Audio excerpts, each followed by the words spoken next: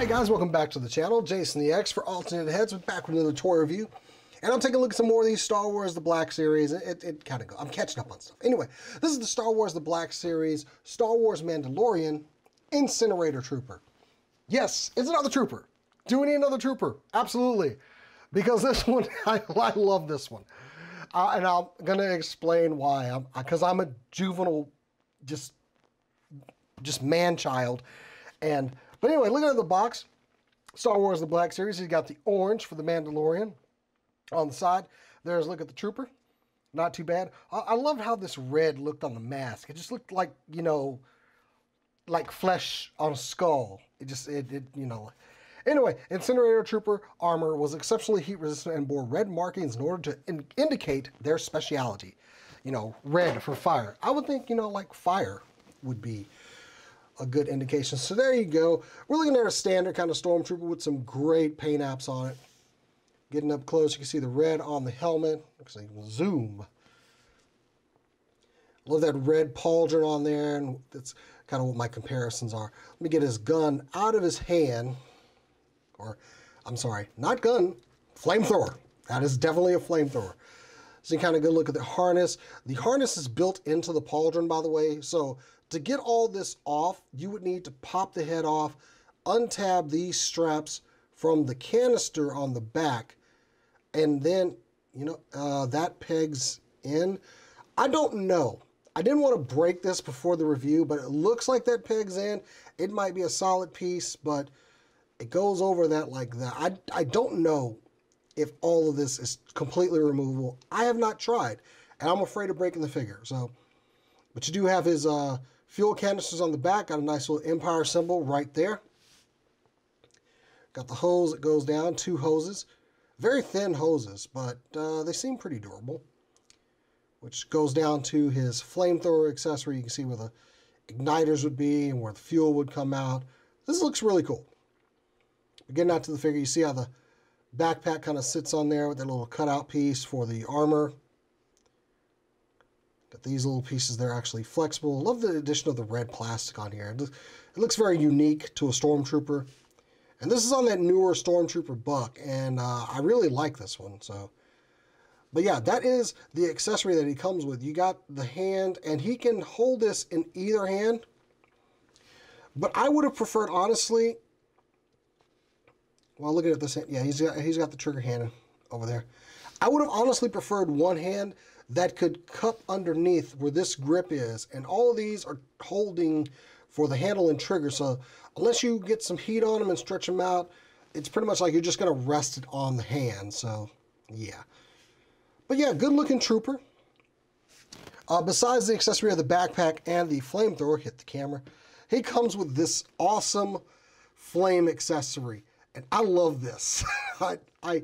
I just want to like take pictures of him randomly setting other things that I own on fire. Now it's keyed with 2 little grooves right there in the orange part of the plastic, and you put that over the barrel, and there you go. It's time to set things on fire. Let me put it in this hand because it works a little bit better over here. So yeah, not much to it. He just holds this and whoosh! It's an impressive accessory. I know we're going to get some more effects with Boba Fett coming up. He's going to have some flamethrowers for the wrists. But I honestly like effects pieces, and I kind of wish they would include more of these within their figures. But yeah, this is cool. Just him just randomly setting things on fire in my collection. That is what I'm here for. That is what I want. I am a child, a man-child. I will admit it. But yeah, this looks cool. So looking at the articulation on the figure, he does have a disc hinge in the ankle with the peg going into the foot, so you can go back about yay far. Go forward about yay far, and the peg's in the foot, so you can go around that peg pretty well. He has single jointed knees, but they can go a bit past 45 degree, and honestly, how much more do you need? How far can you bend your leg back? Huh, yoga guy? Someone can do it, I know. There's also this knee is on a disc hinge. The pin is up into the thigh, so you can go about that far. He does have a cut at the thigh, which is inside of the armor. You have two pieces that are going down into this armor. And you can go forward about yay far before the armor starts to stop it, so not all the way forward. Back a bit further than most figures. He can Van Daminate that far. Not very much. There is no waist articulation, but there is a ball joint in the torso, and you can get some pretty good movement out of that, all the way that way, all the way that way. Goes forward that far, goes back that far. The head is on a double ball joint inside the chest into the bottom of the neck, so you can go forward that far, and you got another ball up in the head, but you can't really use it that much because, as you can see, it's very far up inside the helmet. So, you know, he can almost, like, see how his head just kind of goes this and that way. Now, these tabs do come off. He said, you know, and this part is spinning. I want to say that this can come off. I know I'm going to pull this off and it's going to break. So we're going to do it now. Okay, it didn't break. There is an actual pig, a little peg going in there. I was willing to break this toy on camera for you guys, so I hope you can appreciate it. So the backpack does come off, and there is some detail inside the backpack.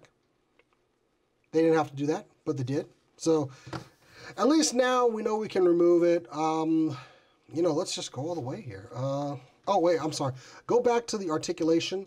The shoulders have a universal joint, and the armor is actually on a different system. If you look, there, it's on a piece right before the shoulder. So it will turn independently of the actual arm. So I can make a full 360 without the armor coming down. And it is a softer plastic on the armor as well. And he can go out yay far on a soft ratchet joint. Elbows will bend over 90 degrees. There are some butterfly joints in there, and you can make pretty good use of those. Past 45 degree on the shoulders, I said that. And the hands, these are hinged horizontally. This one is hinged vertically, and of course 360 on the wrists. They're on another disc hinge, and the peg is going into the forearm. So anyway, let's experiment on camera. You know, screw this. I mean, hey, because this is all one piece, and I don't know if I can get that head off. And I don't know if I want to try. It did not. It gave me quite a bit of resistance. I might heat it up or something. It's almost like, if you look in there, it looks like there is an additional face behind. There's a face in there. Under the helmet, there's a face, and all right, so I was able to pop it off at the neck joint. But if you look, they put a face in there. It's very faceless. You can see where that other ball peg is, too. I can definitely see some ears and what appears to be a blank face. I'm intrigued. Hang on. Well, I wasn't able to pop it off, and I'm going to stop trying. But the only other part, I know there is a ball joint inside the torso, and you could probably pop this off and get the armor off, but I'm not going to go that far. But at least you know the backpack is removable, and we're just going to get this guy back together. All right, I was able to get everything back together and put that peg back into the fuel, to the fuel canister. There's a face in there. I think they put a drop of glue on top of the head underneath the helmet. It's more work than I'm willing to do while I'm doing a review, but it might be something I'm going to look into a little bit later on, though. For a little comparison, here he is with the First Order Flame Trooper. I couldn't find the backpack. It's somewhere out there. I just wanted to look at. And a Tatooine Stormtrooper, which I think is, you know, kind of closer to the Remnant Trooper, but definitely a different Stormtrooper buck than the Incinerator Trooper. And he comes in at about 6 1/8 inches tall. Here he is compared to my two standard bearers. We have Snake Eyes from G.I. Joe Classified and the Worthy Captain America mold. So there you have it, guys. That is my review of the Mandalorian Flame Trooper, and it's a really good fig, and if you want to do funny shots like this one here, so go ahead and pick this guy up. They are releasing now. I really enjoy it. I love the accessory that it comes with. I don't think I would have picked up this figure had it not come with that huge flame accessory. I'll go ahead and just admit that. Anyway, guys, thank you for watching this review. Please like it, share it, and subscribe to Alternate Heads. Check us out at Alternate Heads Podcast on Instagram, and you can follow me personally on Instagram and Twitter at JasonTheX. Until next time, guys, I'll catch you later.